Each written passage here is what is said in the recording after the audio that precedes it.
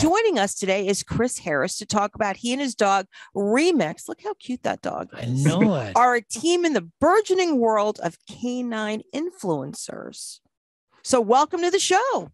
We're so happy Thanks to for have having you me. here. So tell us about our dog Remix and how you got started as social media influencer. Yeah, for sure. So Remix is an 8-year-old miniature schnauzer. I actually picked him up in Niagara Falls, Canada 8 years ago. And I'm actually Canadian originally, now living in Miami. And I think like many dog owners, when they first get their first dog, he was my very first dog ever. I never had one as a kid growing up. I got him with my girlfriend at the time. And just like any new dog owner, we ended up taking a lot of photos of our dog. And I think what happens is you realize that you're starting to bug your friends a lot when you're just kind of filling up your own personal Facebook and Instagram feeds with your dog. So we ended up creating a separate Instagram account for him, just kind of naturally. You know, it wasn't meant to be anything. It was just meant to be a place to kind of put our photos up there. I happened to be a photographer actually as well. So I was a concert photographer in Toronto for many years. And I used to just love taking photos of this dog. And one day my girlfriend decided to dress him up like a DJ. His name is Remix, right? You can kind of see where the name kind of came from. We're big music fans, so we just thought it was a sort of a fitting name for him. But she decided to dress him up like a DJ one day, and we took the photo, posted it. Didn't expect anything of it. And then the next morning when we woke up, he ended up going viral overnight. So Elle Magazine, Glamour Magazine, Mr. Porter Magazine in New York ended up reposting him. Wow. And that's just kind of how things ended up taking off. Was his name Remix before? Or did you change it? It was Remix before. Funny story.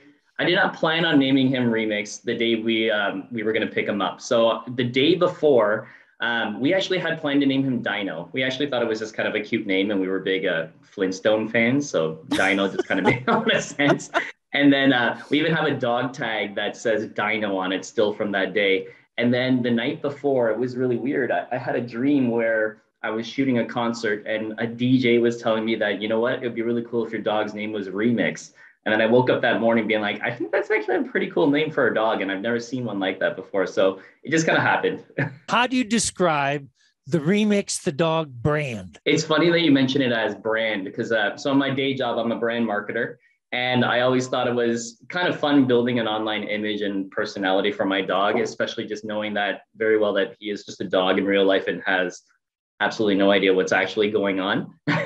But I think it all kind of happened naturally, to be honest with you. Once he went viral, he ended up kind of being known as like this cool music inspired dog that somehow was taken off kind of in like the fashion sphere a little bit, almost like a fashion influencer. So we just kind of went with that. So he's kind of known as that dog that dresses up on occasion. We live in Miami now, so he lives this really interesting Miami life.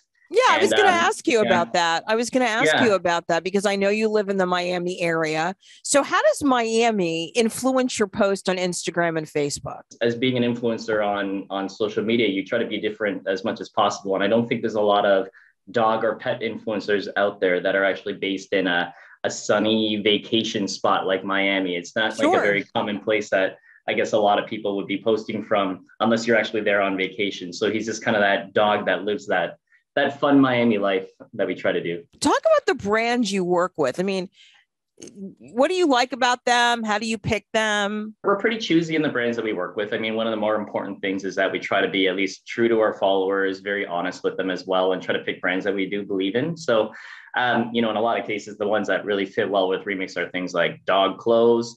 There's a really popular brand in Canada called Canada Pooch that we've worked with in the past. Love it! Yeah, they're really cool. It's like a spinoff of Canada Goose in a sense. Like they even make these like winter jackets for dogs. So I always thought that was fun. Dog food brands are pretty common as well. So like Caesar's Dog Food we worked with recently. True Dog is a brand that we love working with as well. And they're a Florida brand. That is true. They are a Florida brand. And then lifestyle brands as well, like Dyson, for example, we've worked with in the past as well. Even brands like Furbo dog cameras, those are really popular these days as people like to kind of keep an eye on their dogs from while they're at work, for example. And yeah, I mean, it's kind of an ongoing thing. I mean, there's always new brands that we're open to working with and talking to as well. I think a lot of it, like many people living at home or working from home during this pandemic, are used to, like are actually getting interested in like home decor or furniture, those type of things. So we think that it'd be really cool to start working with those type of brands as well. So what advice would you have for people who are trying maybe to gain a following on social media? Try to be yourself as much as possible, but also kind of find your niche a little bit and what makes you different. Because in a lot of cases, anyone now that gets a dog or a cat or a pet of some sort, they always make an Instagram account for them now, but they all tend to look the same. It's a lot of copycats out there. And I think the biggest thing is for you guys to try to be as different as possible. So for example, with Remix, we found our little niche of like his little personality.